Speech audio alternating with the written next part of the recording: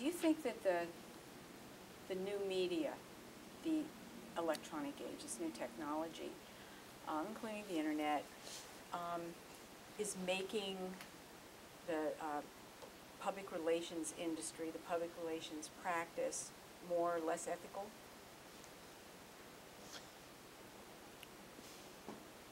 Well, first of all, there is no public relation process. If it's, what does it do in the communications or communicators? No, I don't think it's making it more. Walter Wriston, who was a highly regarded head of Citicorp, now deceased, once told me, he said, your ethics come from your family. You don't hire them and find them later. So if you're going to operate unethically, you're going to do it. And if you operate ethically, no matter what the venue is, you're going to be. That's why I'm not particularly enamored of ethical guidelines. It doesn't, it's a lot of showmanship. And the same thing applies to corporate social responsibility. I think companies have an innate responsibility to their community, employees and so on and so forth. And because they do have the leverage of their size and money, they should do more than just make successful products. But they should really extend their social responsibilities in areas they're responsible for, or in disciplines that relate to them and not others. You know, if all the CEOs ever did it, what all the social activists asked them to do, there'd be no social activists.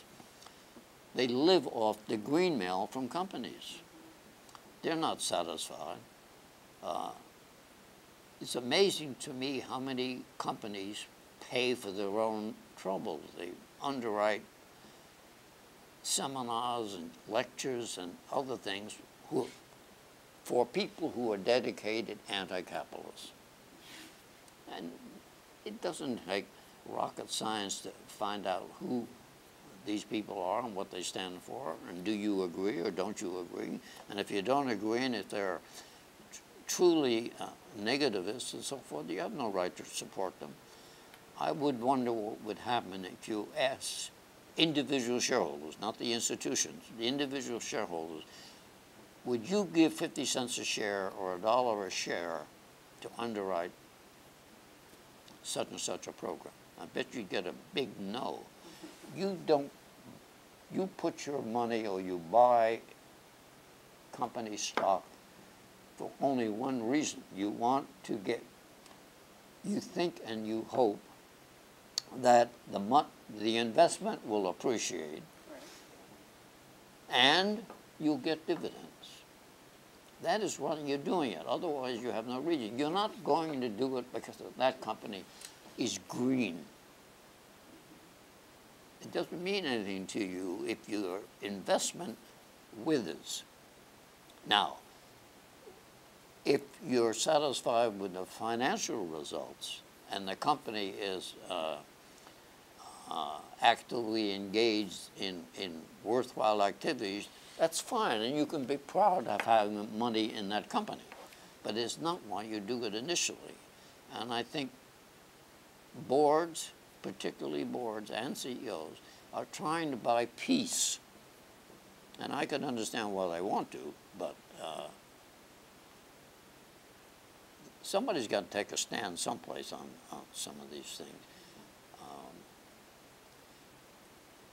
I'm writing a piece for the next newsletter because I've been reading stories about carbon emissions and so on.